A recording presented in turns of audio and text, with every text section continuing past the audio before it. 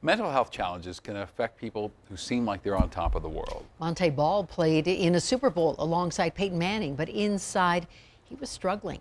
Our Jessica Porter reports that he's now finding strength in sharing his own story and giving a platform to others. Ball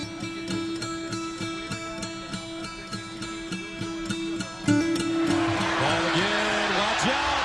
Montee Ball down the sideline. Oh, what a stiff arm!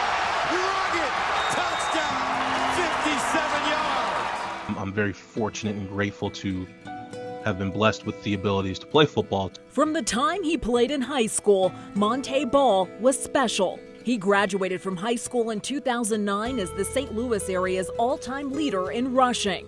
He traveled to Wisconsin for college. There, he became larger than life. That immediate stardom was like a cultural shock in a sense of everywhere you went, it felt like people were judging you, staring at you. At times I really felt I couldn't focus in class because people were looking at me or asking me for autographs.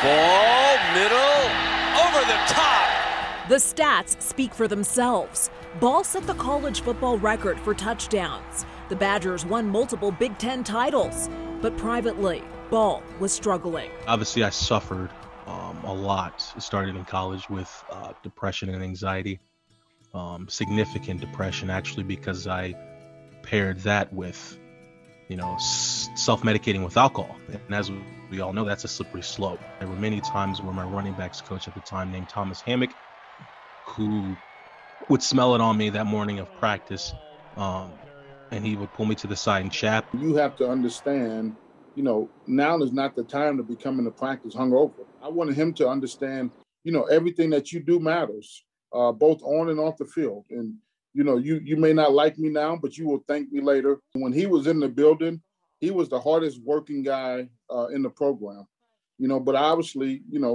he liked to have a good time outside the building. At the young age of 18 and 19, I really didn't know how to speak on it. I really didn't know who to talk to. I didn't even know that I was suffering from it. You know what I mean? With the 58th pick in the 2013 NFL draft, the Denver Broncos select Montee. I say it is in this way as if I packed up my alcoholism in my suitcase and took off to Denver. Growing up in Wentzville, Missouri, the Denver Broncos were Montee Ball's favorite team. He came to the Mile High City 1 year after Peyton Manning's arrival. The team made the Super Bowl in his rookie season, but Ball was barely a factor. I had some guys telling me maybe his lifestyle choices were contributing to problems with him being in condition without, throwing him under the bus, but they were saying there was stuff going on. Years of depression were beginning to take their toll. So was the drinking Montee used to cope. It's where I became super withdrawn from all my friends. I started drinking about 4 nights out of the week. He's a grown man, right? And he's got a mind of his own. Montee opened the 2014 season as the Broncos starter. He got hurt 5 weeks into the season. It would be the end of his time in Denver. When Denver released me, I actually had a conversation with Elway, prior to me packing up my locker and leaving. And he shared with me that, he's kind of heard around town that I like to party and I like to party hard. And he's not lying. He wasn't lying at all. A brief stint with the Patriots came to an abrupt halt in February 2016. That month, Ball was arrested in Wisconsin for felony domestic abuse. A police report says he threw a woman into a table, causing her to injure her leg and her head. When she found out Ball was in jail, she broke down in tears. She told police she never meant to get him into trouble, but she understood why. It wasn't the first time he hit her. I literally was on rock bottom, that being my feet standing on the floor of the concrete floor of jail.